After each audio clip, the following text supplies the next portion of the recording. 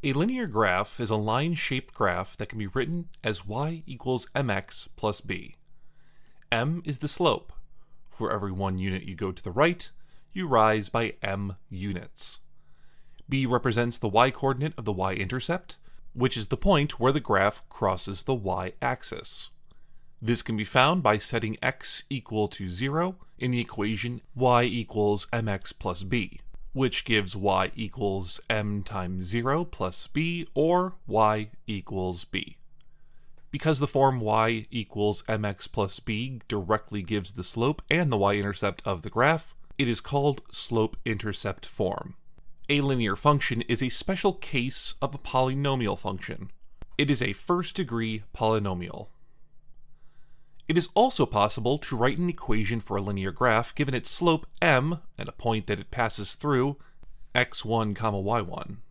We begin with the equation, y equals mx, which gives us a line of slope m passing through the origin. We can shift it vertically by y1 by replacing y with y minus y1. Y minus y1 equals mx. Then we can shift it horizontally by x1 by replacing x with x minus x1. Y minus y1 equals m times quantity x minus x1. Overall, shifting the line has the effect of moving the line to intersect the point x1, y1, where the point x1, y1 basically acts like the origin did. This form of the equation is known as point-slope form. The final common form is called standard form, which is ax plus by equals c, where a, b, and c are integers. This form separates out the variable terms from the constant term. However, note that some linear equations can't be rewritten in standard form, like y equals square root 2 times x. Linear equations are used to model variables with a constant rate of change. For example, the acceleration of a falling object is proportional to the time it has fallen, so the graph of a falling object's acceleration over time is a straight line. A quadratic graph comes from a second-degree polynomial function, y equals ax squared plus bx plus c. Every quadratic graph is a parabola, which is a roughly U-shaped curve. If a is positive, then the parabola opens upward. If a is negative, then the parabola opens downward. The greater the magnitude of a, the more sharply the parabola bends.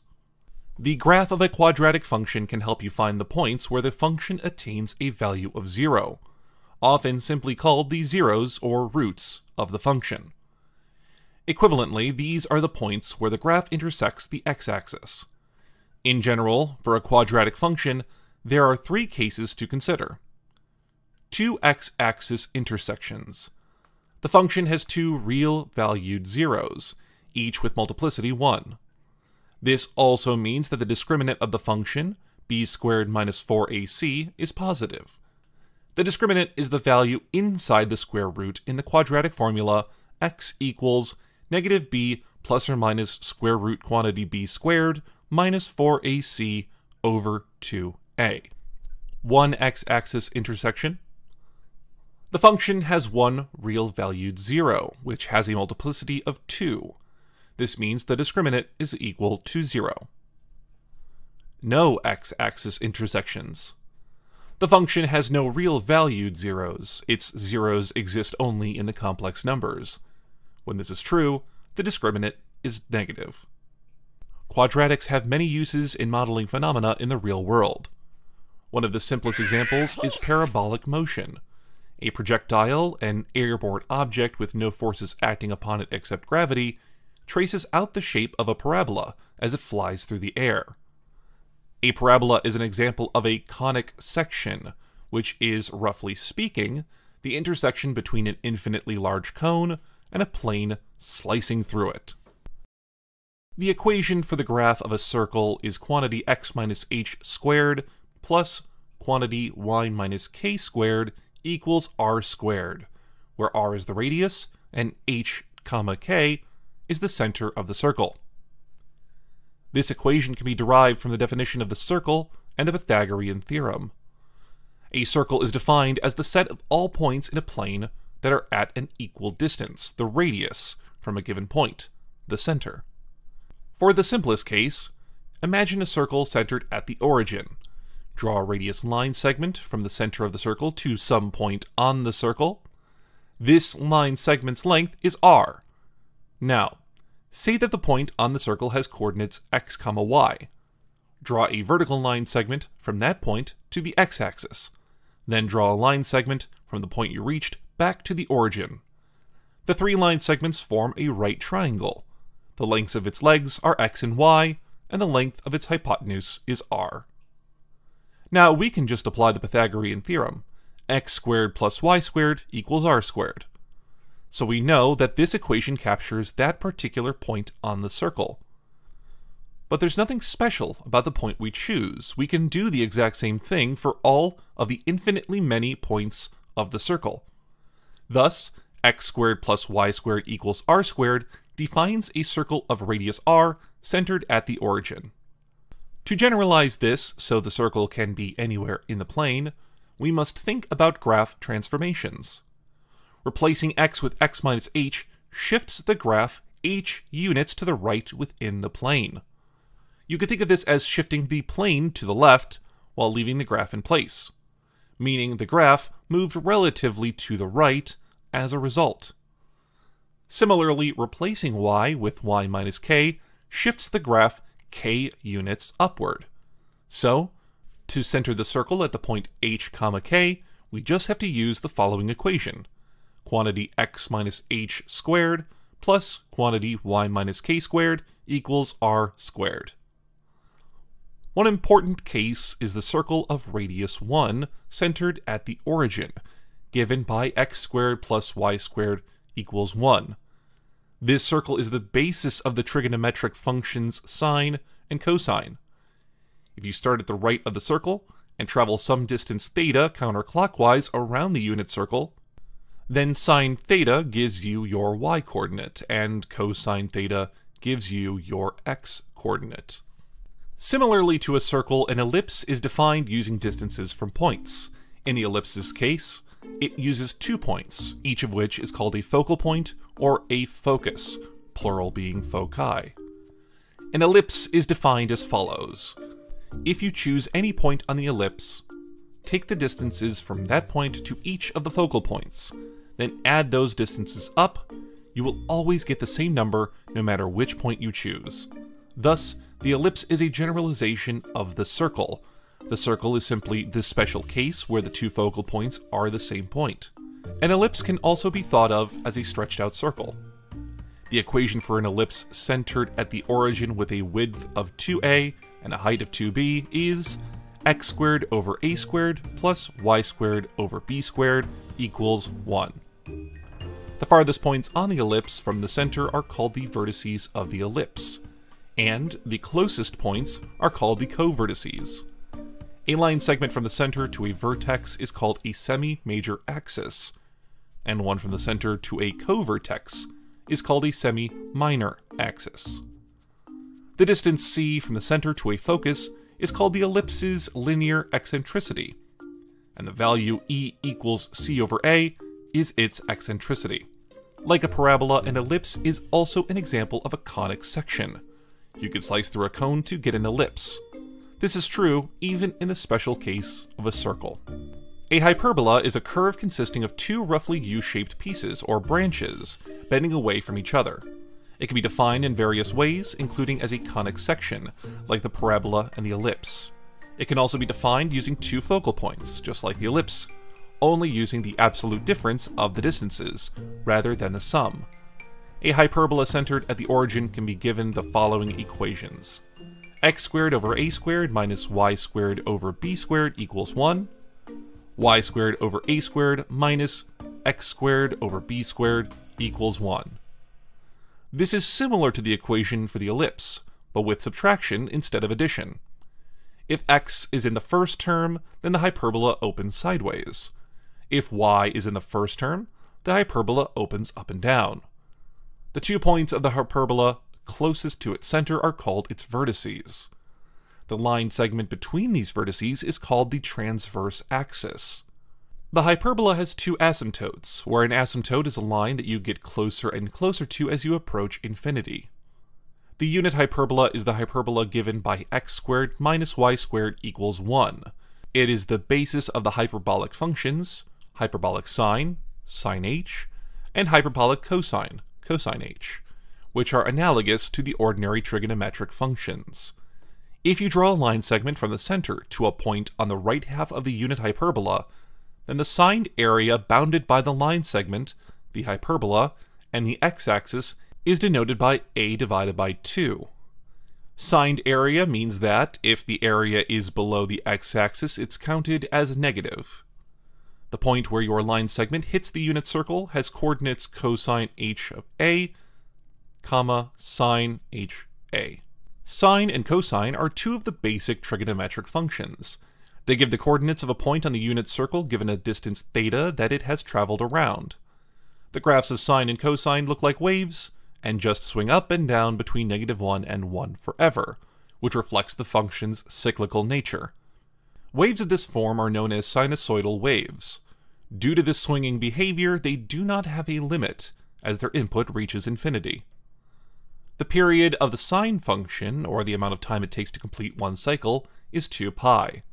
This is also known as tau, the ratio of a circle's circumference to its radius, meaning the number of times that the radius fits into the circumference, about 6.28. At theta equals 0, sine of theta equals 0. Then, at theta equals 1/4 tau, or 1/4 of the way around the unit circle, sine of theta reaches a maximum value of 1. At theta equals 1/2 tau, halfway around the unit circle, sine of theta returns to 0. At theta equals 3/4 tau, sine theta reaches a minimum of -1, and at theta equals tau, all the way around the unit circle, sine theta is back to 0 again, and the sine function has completed a full cycle. Similarly, the cosine function also has a period of tau. At theta equals 0, cosine of theta equals 1. Theta equals 1/4 tau, cosine of theta equals 0. Theta equals 1/2 tau, cosine theta equals -1. Theta equals 3/4 tau, cosine theta equals 0. And theta equals tau, cosine theta equals 1.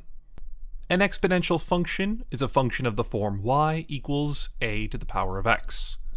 This can be used to model either exponential growth or exponential decay, depending on whether a is greater than or less than 1. For a greater than 1, the function grows as its input increases. It approaches 0 on the left and rises toward infinity on the right. Meanwhile, for 0 less than a less than 1, the function actually does the reverse, trending downward from positive infinity on the left and decaying asymptotically towards 0 on the right. This corresponds to the fact that repeatedly multiplying a number bigger than 1 by itself will give you a bigger number, but for a number less than 1, you'll get a smaller number. If you try plugging in a equals 1, you get the function y equals 1 to the power of x, which just reduces to y equals 1, so it doesn't grow or decay in either direction. You can also plug in a equals 0 to get y equals 0 to the power of x. This can be broken up into 3 parts: x greater than 0, x equal to 0, and x less than 0. For x greater than 0, the value of 0 to the power of x is just 0, meaning the graph for positive x is the same as y equals 0. For x less than 0, the expression 0 to the power of x is actually undefined. You can't raise 0 to a negative power. Thus, the graph actually doesn't exist for negative x. As for x equals 0, that would require evaluating 0 to the power of 0. The value of this expression is actually not universally agreed upon. Different people hold it to have different meanings or different justifications. It is conventionally either given the value of 1 or left undefined, so the graph may or may not include the point 0, 1, depending on the convention used. In calculus, the most important exponential function is y equals e to the x power, where e is Euler's number. Y equals e to the x power, also denoted by exponential x, is its own derivative. The rate of change at each point is the same as the value of the function at that point. d dx of e to the x equals e to the x. Due to this, it is also its own antiderivative, so it can be obtained by integrating itself. The integral of negative infinity to x of e to the t power dt equals e to the x power. In terms of the graph of the function, this means that any given point on the graph, the height above the x-axis, the slope of the tangent line, and the area under the curve from negative infinity to that point are the exact same value. A logarithm, denoted by log, is an inverse function to an exponential function. Essentially, for any appropriate a and x, log base a of a to the power of x equals x, where a is called the base of the logarithm. In calculus, similarly to how e to the x power is the most important exponential function, the logarithm with base e is the most important logarithmic function. This logarithm has a special name, the natural logarithm, usually denoted by ln. Other frequently used logarithms are the common logarithm, base 10, and the binary logarithm, base 2, with the latter being common in computer science. The graph of any inverse function can be created by taking the graph of the original function and reflecting it across the line y equals x. If we use the natural logarithm, what we get is a curve that shoots up from negative infinity to the right of x equals 0, crosses the x-axis at x equals 1, and then grows more and more slowly as it goes to the right. However, its growth is unbounded, so it will reach arbitrarily high values if you go far enough to the right.